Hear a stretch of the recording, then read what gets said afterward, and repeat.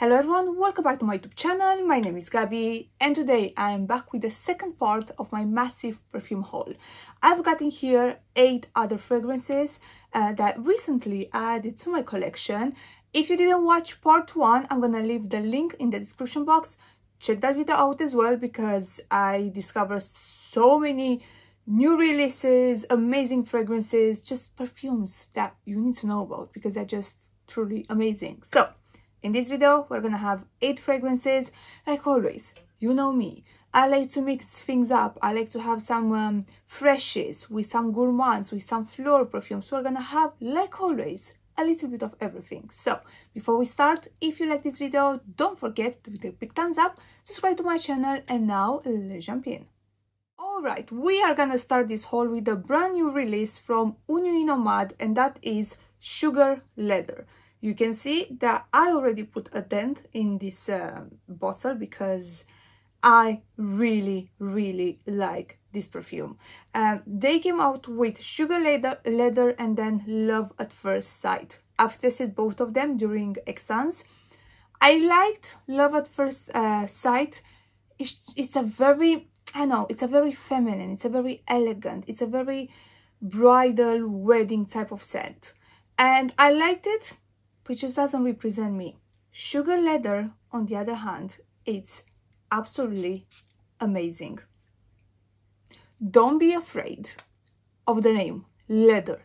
It has some leather, but it's not, in my opinion, leather is not the main note in this fragrance. Let me tell you about the notes. We have cinnamon, amyris, leather, caramel, and labdanum.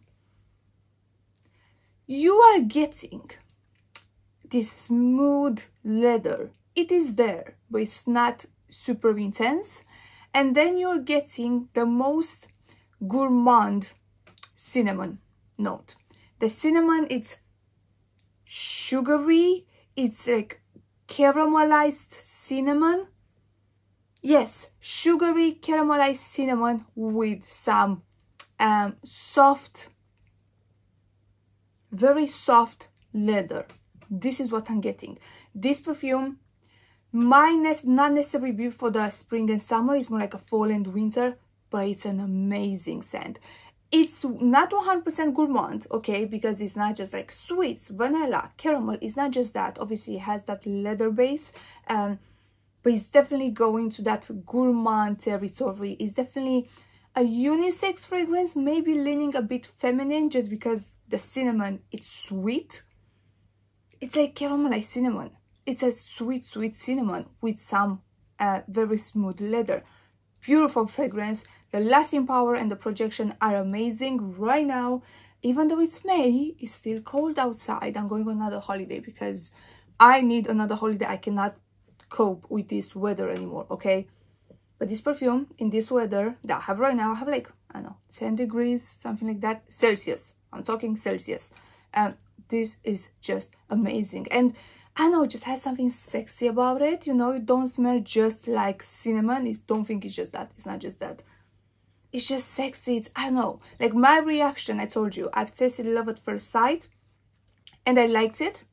And then when they gave us Sugar Leather to test, my reaction was just like, whoo, what is this? When it's released, I need this in my collection. It's amazing. So yeah, I have for Nuit Nomade, I have a coupon code as well. Love their fragrances, honestly. Simple packaging, magnetic cap.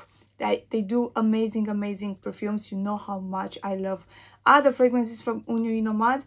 This one might be my favorite now. I'm not sure. It's in between this one and Jacques de Misfa. Like, it's really in between this one and that one. But it's such an amazing fragrance, especially for the price. Like, you'd expect, like, if this was created by another brand, you would definitely see this one for like 250, but it's not. It's way cheaper than that.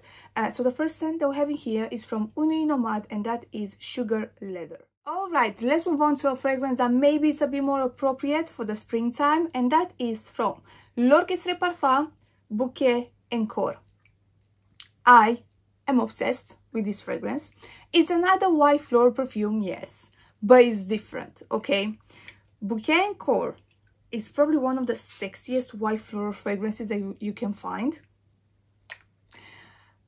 It's so good, like so good. Let me tell you the notes, okay? We have tuberose, jasmine, pepper, vanilla, and musk. You are definitely getting the jasmine and the tuberose, and yes, you are getting the pepper. I would say it doesn't smell the same by any means, but I would put this one in the same family with Pazzaglia from BDK. You know, that one is again like a sweet white floral fragrance with some pink pepper. I do believe that one has pink pepper as well. Like, I'm pretty sure it has. But this is just so, I don't know, like the flowers are sweet.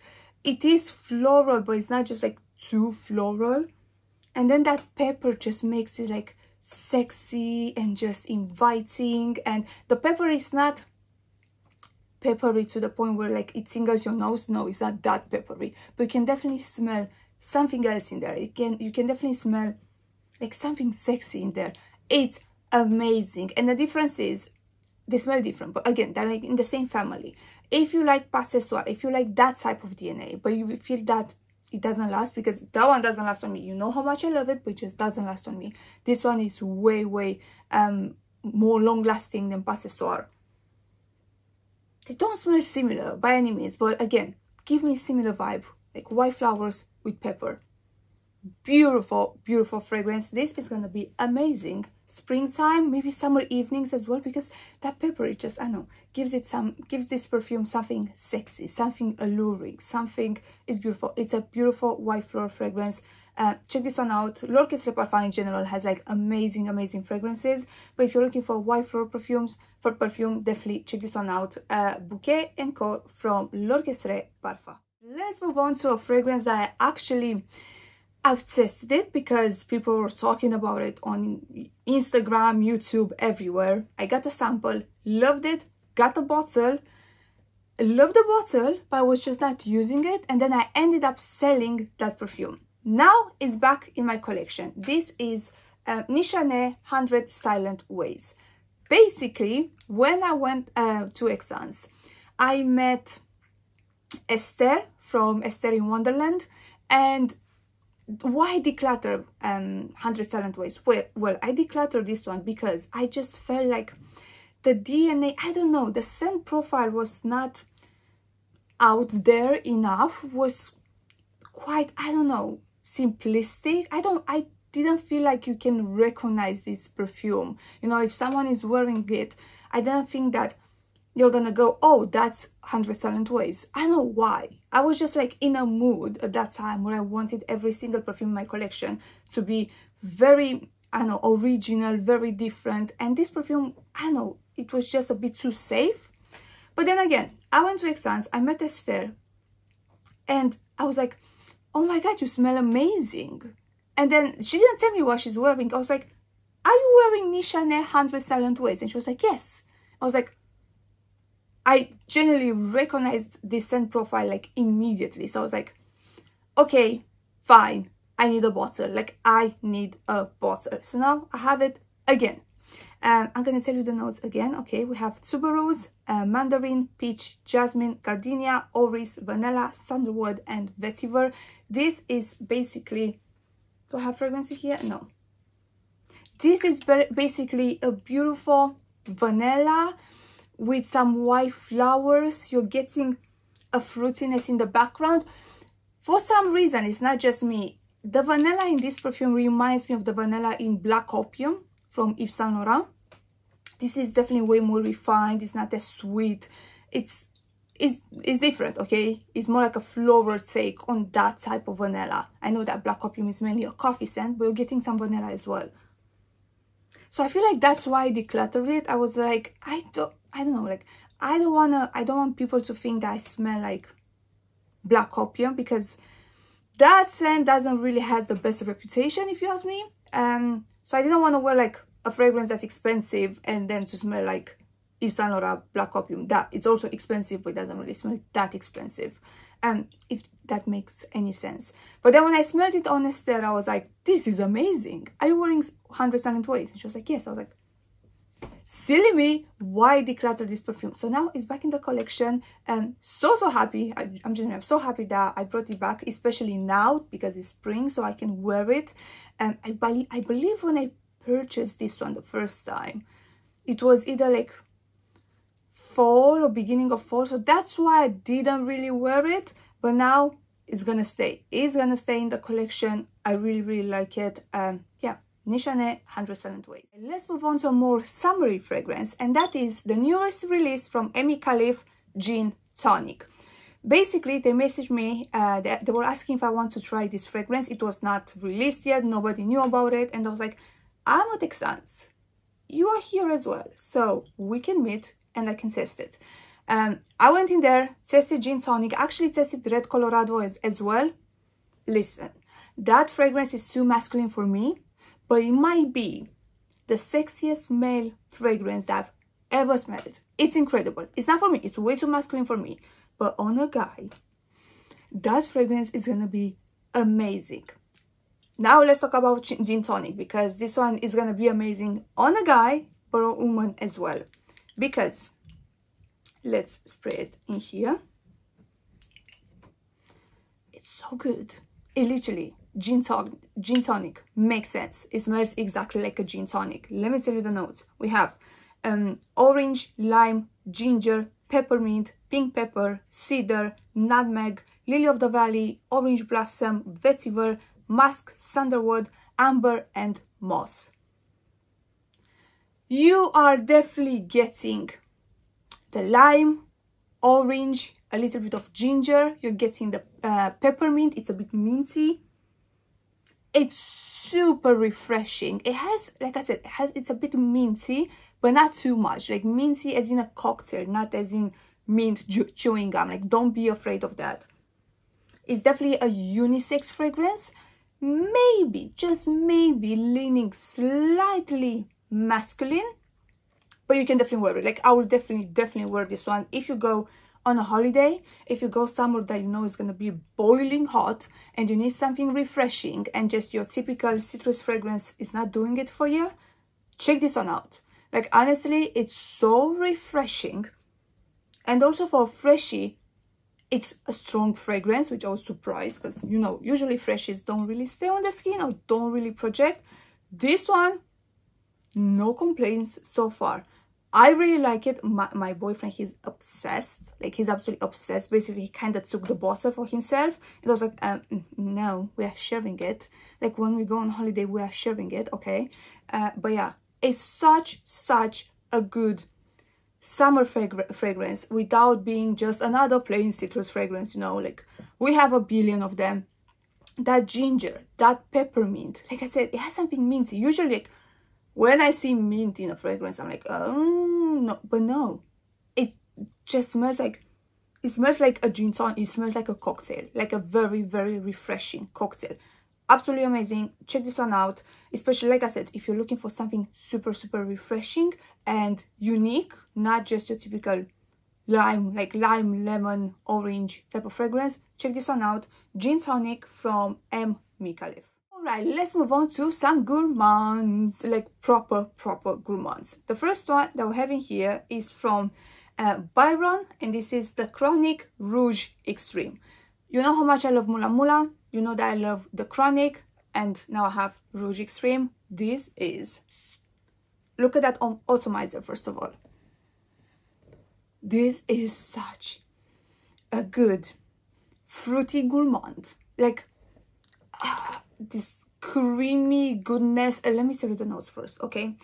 We have the Chronic Rouge Extreme, chantilly cream, raspberry, pear, melon, cinnamon, spices, amber, sandalwood, patchouli, and musk. I know it says raspberry, pear, melon, but I'm mainly getting like raspberry and strawberry for some reason, and I'm definitely getting that chantilly cream.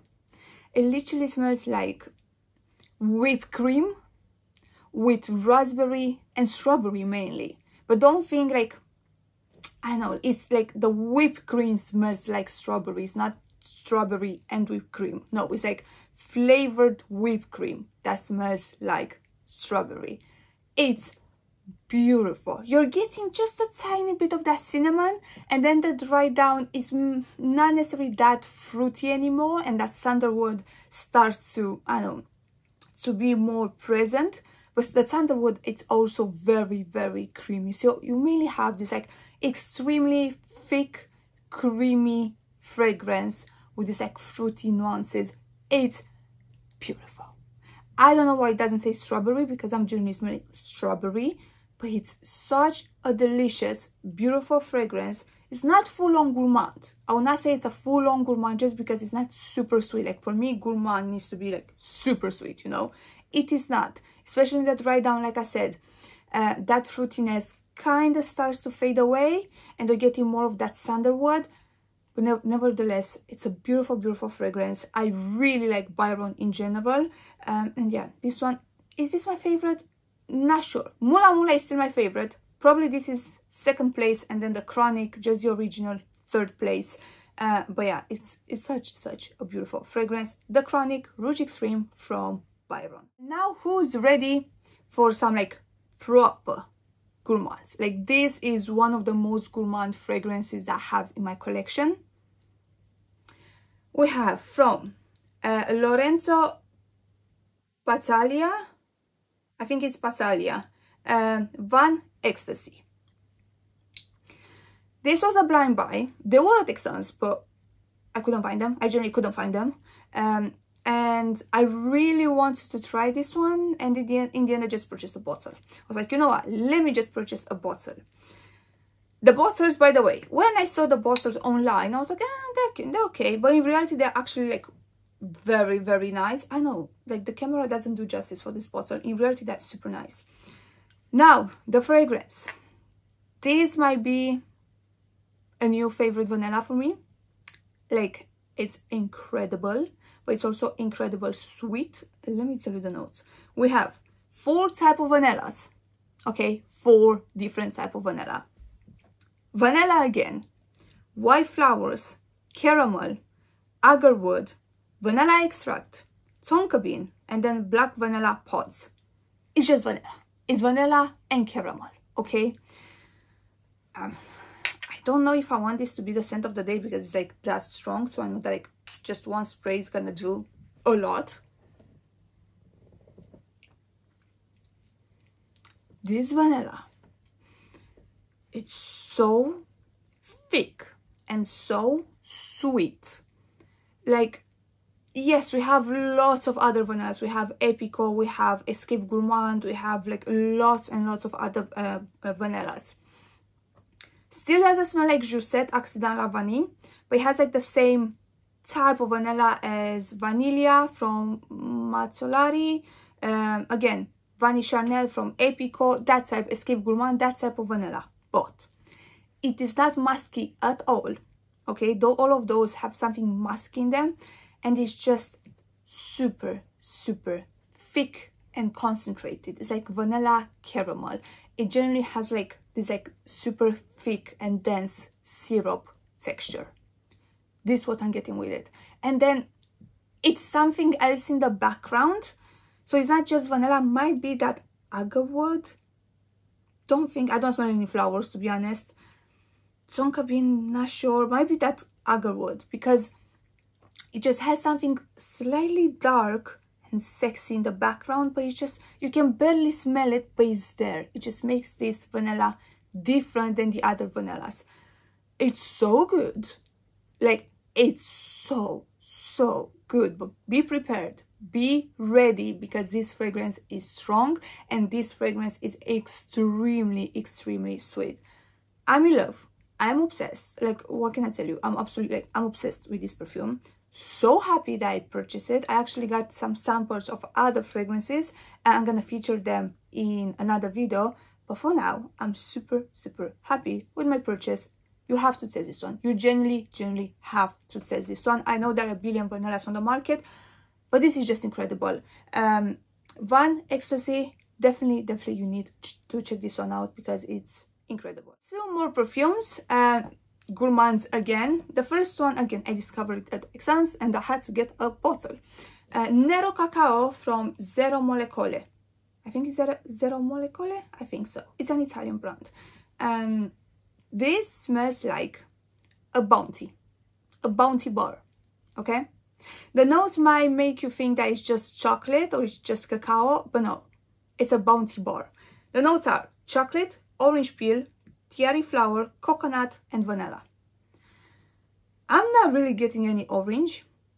I'm getting chocolate and coconut. And especially in the opening and in the mid, it generally smells exactly like a bouncy bar. And I'm obsessed with bouncy. I love that combination, like coconut and chocolate. It's amazing. I love this one. The dry down, I wish that coconut will stay a bit longer. I feel like in the dry down it's more like this chocolate vanilla scent. But nevertheless, it's amazing. It's beautiful. I've tested other fragrances that they have amazing gourmands, okay?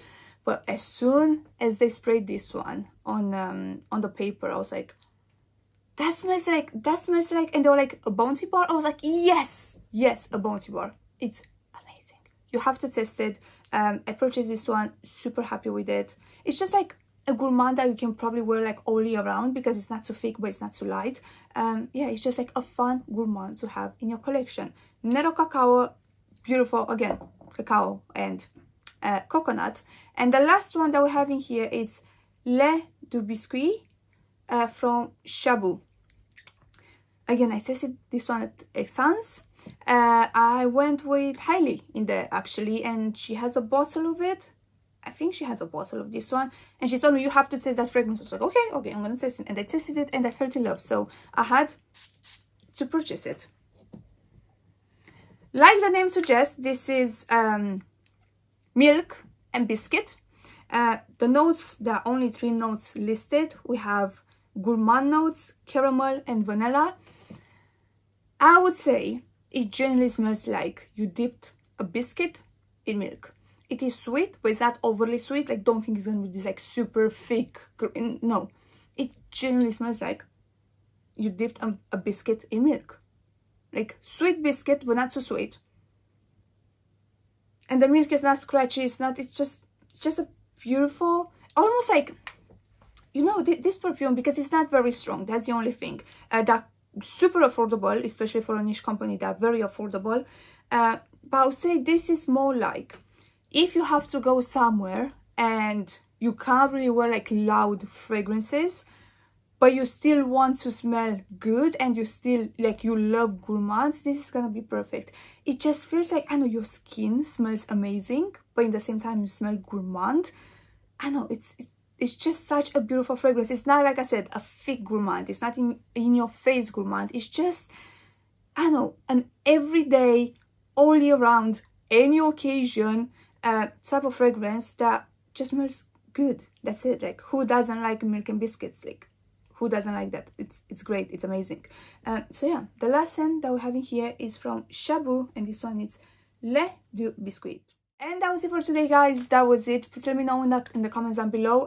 Obviously, if you tested any of these fragrances, if you like them, if you don't, and all of that. And yeah, that was it for today. Thank you so much for watching. If you like this video, don't forget to give it a big thumbs up, subscribe to my channel, and like always, I'm gonna see you in my next one. Bye bye.